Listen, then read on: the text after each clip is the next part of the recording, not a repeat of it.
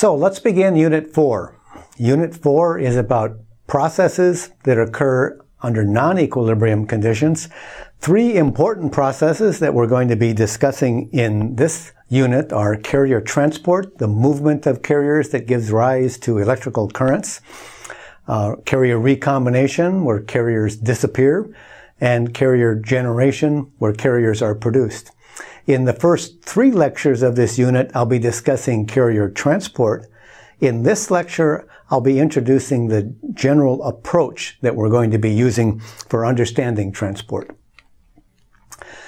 So, the flow of charge produces currents, and our goal is to understand how this all works, how this all plays out in semiconductors and eventually semiconductor devices. Now, when you take a chemistry course, you often begin by learning chemistry with the simplest possible atom, the hydrogen atom. We're going to take a similar approach. We're going to begin by asking ourselves what current flows in a very small nano device, and then we will extend those results to the more complicated bulk semiconductor with large dimensions later. So just to make a comment, this approach is very simple and intuitive, and I think it will be very easy to understand, but there are several deep issues that we'll sort of gloss over and not dive into. For those of you that are interested in some of the deeper issues involved in this understanding of current transport processes, I can refer you to this set of lecture notes by my colleague Supriyo Datta. Okay, so here's a little cartoon of our schematic nano device. We have two contacts and a device that is attached between those two contacts. The length of the device is L. This might be a small molecule. It might be a small chunk of silicon or other semiconducting material. These contacts are large. They have special properties. We're going to assume that they are always in equilibrium. They're large enough with a lot of scattering processes that can easily maintain equilibrium. But contact 1 will have a Fermi level 1, and contact 2 will have a Fermi level 2 that may be different from the Fermi level in contact 1. And that could occur, for example, if we apply a voltage. Voltage is lower energies. I'm going to make the assumption here that the temperatures of the two contacts are the same. They don't have to be, and other effects can arise when they're not, but for our purposes, we're going to assume that the temperature is constant. Our question then is, how does the current that flows in contact 2 depend on the voltages that I apply between these two contacts? All right. And we'll simply state the answer. The answer is simple, easy to understand as we go through it term by term. There's a set of fundamental constants. There's a parameter that we'll discuss that we call the transmission, which is simply a number between 0 and 1 and represents the fraction of electrons that enter from contact 1 that emerge from contact 2. There is a number of channels. This is just the number of channels, different channels that the current can flow in. And there is a difference between the Fermi levels of these two ideal contacts. Fermi level 1 and Fermi function 1 and Fermi function 2 must be different or current will not flow. So we'll discuss this expression in this lecture and try to get familiar with it. I'll point out that this can be derived from a more rigorous theory known as the Boltzmann transport equation. But as we spend some time with this equation, we'll see that it is simple, intuitive, and easy to understand. And this is going to be our basis for understanding current flow in semiconductors.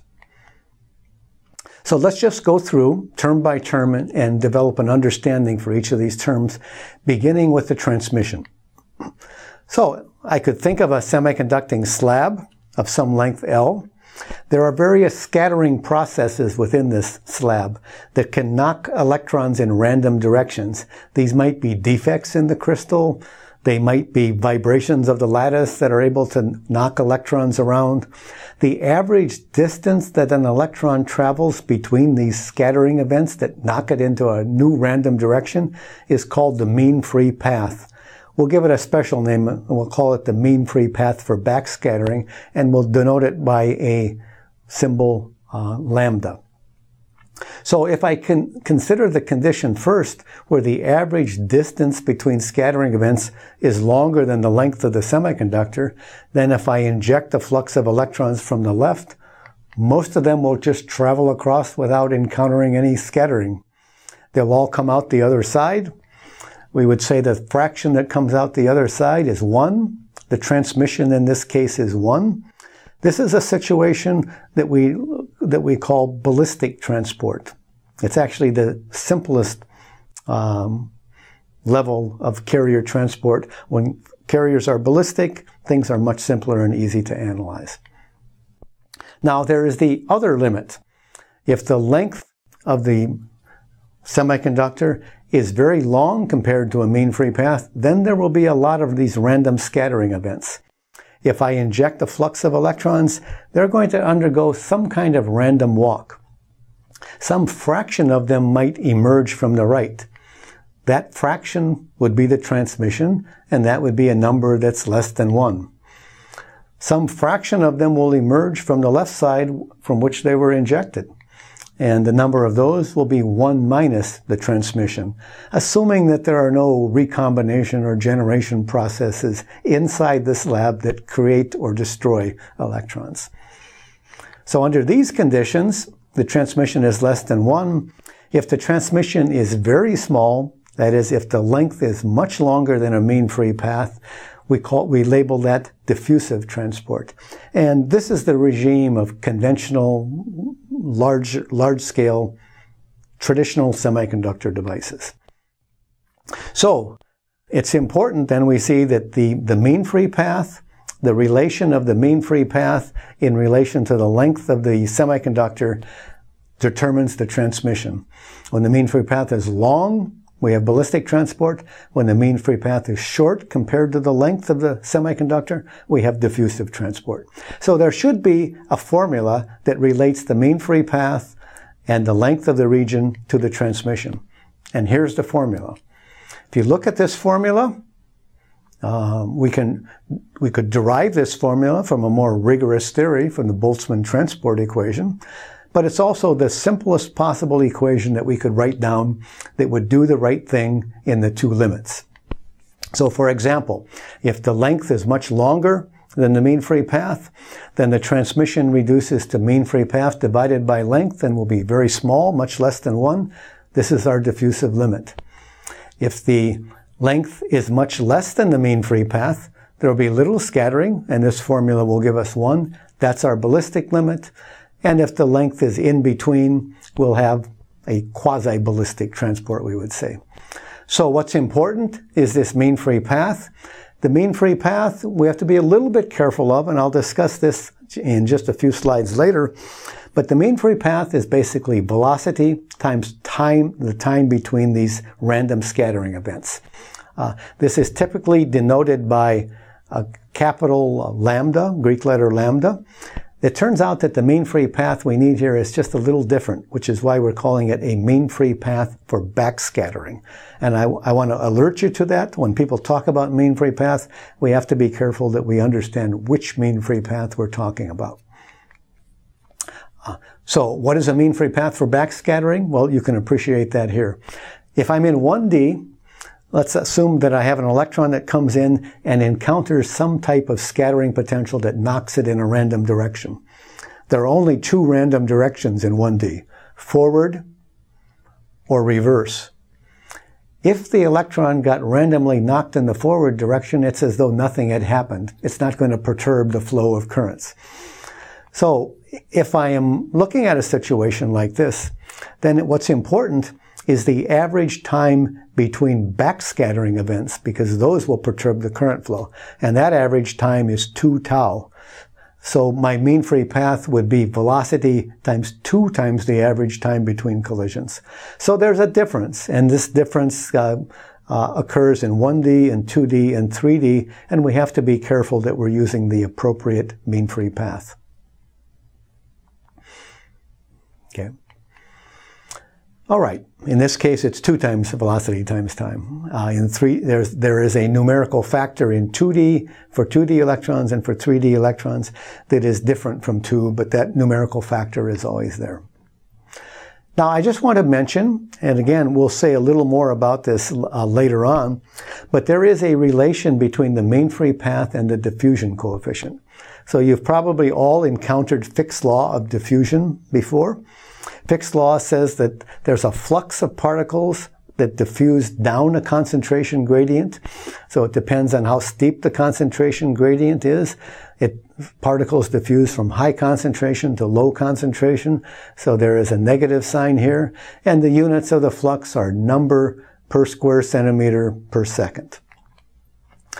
So in this particular formula, C is the concentration of particles, and D is the diffusion coefficient that we would measure in SI units as meters squared per second, but semiconductor people like to quote diffusion coefficients in centimeters squared per second. Now, it turns out that there is a simple relation between the mean free path for backscattering and the diffusion coefficient. And that simple relation is here. It is a thermal velocity times the mean free path for backscattering divided by 2. We'll see where that comes from a little bit later. But this is an extremely useful expression because in this expression, we're assuming that the mean free path is independent of the energy of the electron. That turns out to be a good approximation for semiconductors like silicon. We're also assuming non-degenerate conditions. This velocity here is given by this expression, square root of 2 kT over pi m. It's a thermal velocity, but again, there are different ways that people define thermal velocities for different problems. This thermal velocity, physically what it is it is a unidirectional thermal velocity. It's the average velocity in one direction. So for example, it might be the average velocity in the plus x direction, or the average velocity in the minus x direction, in equilibrium. Now, in equilibrium, there is no average velocity. Since the average velocity in the plus x direction is equal and opposite to the average velocity of the electrons in the minus x direction, the overall average is 0. There is no average movement in equilibrium. But this is simply the velocity directed along one of the 6 coordinate axes. So this expression can be very useful for us, and I bring it up here because often we can experimentally deduce the value of the diffusion coefficient, and then we might ask ourselves the question, what is the mean free path from this measured diffusion coefficient? This formula gives us a nice, convenient, easy way to deduce the mean free path. It assumes non-degenerate carrier statistics and energy-independent mean free path. If you'd like to see some more discussion of this topic, I'll refer you to this reference. All right, now let's continue our discussion. We talked about transmission and mean free path, which controls the transmission. Let's talk about this quantity m of E, which tells us how many channels there are at the energy E. Well, my university is located 2 hours south of Chicago. We're connected to Chicago by a 4-lane highway. This highway has 2 lanes that carry traffic from Purdue University to Chicago and 2 lanes that carry traffic back. The flow of cars on this highway can be thought of as a current flow, and there are 2 channels or 2 lanes for current to flow in. So channels are like lanes for current to flow in. Another way to think about channels is from our energy versus momentum or energy versus wave vector plot for electrons in semiconductors. This might be a typical EK plot for electrons in the conduction band of silicon. If I go to a specific energy E1 and I ask how many channels are there? Well, I have to have a state, and I do because there's a state right there. And it has to have a velocity so that the electrons can move in the plus x direction. Well, there's a positive slope. We know that the slope of the EK tells us the velocity, so there's a velocity in the positive x direction. I have a state, I have a velocity, there's 1 channel located right there. More generally, this argument could be extended to 2 dimensions and 3 dimensions and could be used to extract the number of channels. So we're going to be primarily concerned with three-dimensional semiconductors. We've computed the three-dimensional densities of states. We can compute the average velocity at which electrons are traveling in the plus x direction, multiply the two, and we can easily then get an expression for the number of channels at any given energy in the conduction band. Okay. We talked in the previous unit about, or I guess in Unit 2, we talked about the densities of states, how they vary with energy in 1D, 2D, and 3D. Well, a channel is velocity times density of states. For parabolic bands, 1/2 mv squared is equal to energy, so velocity is proportional to square root of energy. So if I multiply each of these by the square root of energy, we can see how the number of channels varies with energy. In 1D, it's independent of energy.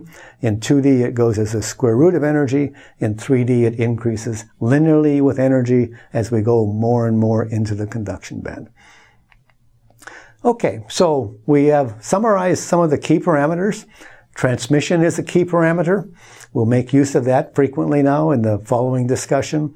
And we've discussed channels in 1 dimension, 2 dimension, and 3 dimension, all under the assumption that we're talking about parabolic bands, that we have large structures with many channels so that we can use our densities of states. We're going to be focusing on this in this course on current flow in large three-dimensional semiconductors, so we'll be making use of expressions like this later on. I mentioned earlier that there's a numerical factor between the traditional mean free path and the mean free path for backscattering, and I explained why it was 2 in 1D.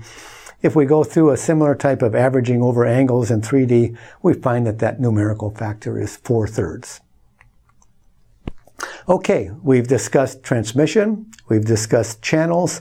We should now discuss this final factor, F1 minus F2, because what this factor says is that the Fermi functions at the energy of interest must be different or current will not flow. So what's that all about?